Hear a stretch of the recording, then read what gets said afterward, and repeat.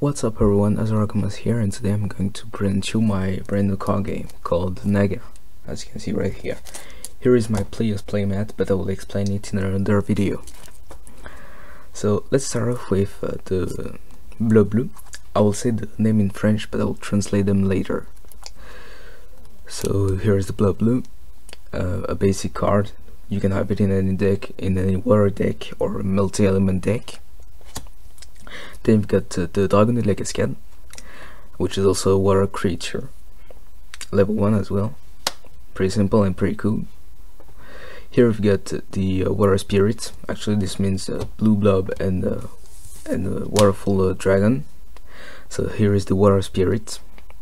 3 life but 7 attack, so it's quite for an offensive deck it's quite good. It comes from the spirit archetype. There are a lot of archetypes in that game, but I'll talk about it in another video. Then you've got the harpoon shark, which is a 4/6 level 2. Good card. I'll keep it in my deck for my water deck. Here is one of my favorite cards, like the Pleius right here. Here's the Ocean Devourer, which has a good effect. That means that once per turn you can destroy as many water mana as you want, and you can reduce the attack of another monster on the field by this number. So if I have like 3 water mana, I can destroy them and reduce the attack of the harpoon shark by 3. So it will be at 3. So this is quite good to lead the game.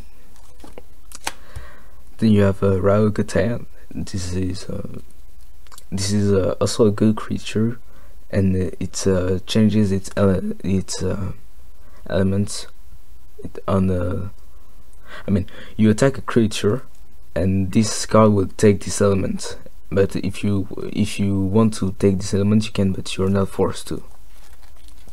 Then for fire creatures you have the red blob, fire spirit, Knoflick, which is the card with the highest amount of life in this game.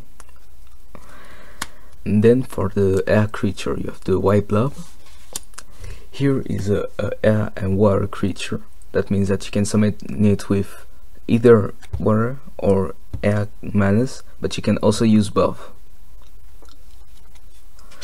Then the air spirit and the Genie Donut. I don't really know how to translate it properly, but in the final game you will have it. I've got then for the earth creatures you have the brown blob, Mardakyong Black Fang, a Dark Fang. I don't really know how I'm going to translate it for the final game, but we'll see. Then you have the poison rat, the earth spirit, the Ramikaz, which is a pun between the rat and kamikaze. Yes, it works in English as well, so that's good. Then random thing with a hat, Zilla Darkfang, Ria Darkfang Prince. And now for equipment, you have the hero amulet, that applies for Darkfangs. Here you have Ida's blade, that applies to any kind of creature. And then for the field you have the Darkfang lair. So that's all the card I made so far, and that's it for today. Hope you enjoyed this video. Tell me if you want to see more of this card game, or if it interests you. I think not really soon, but I will be posting the rules for this card game, and I hope you enjoyed it. Bye.